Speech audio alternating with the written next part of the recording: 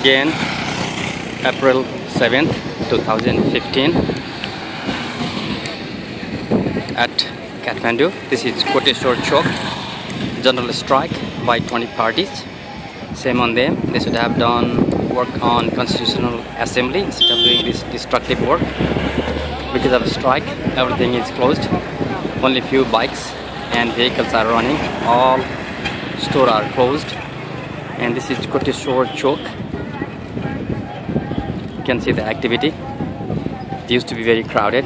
So the store used to be open, now closed because of strike. People are walking. These citizens are in trouble because of this strike. They should have done their work of doing Constitutional Assembly rather than this destructive work. Shame on them. Somebody should give them advice to do constructive work rather than this destructive work of doing strike. This is Koteshwor chowk again at Kathmandu, Nepal. General strike by 20 parties.